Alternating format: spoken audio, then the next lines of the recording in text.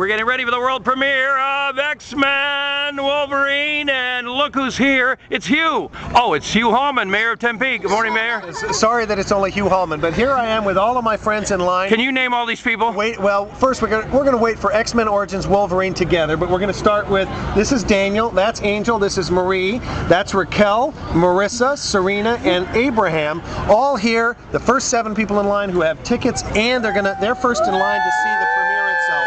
So they're all going to be part of the red carpet experience. They're going to get to meet all of the stars, and more importantly, be right there when I hand over, not the keys to the city. We've come up with something extra special.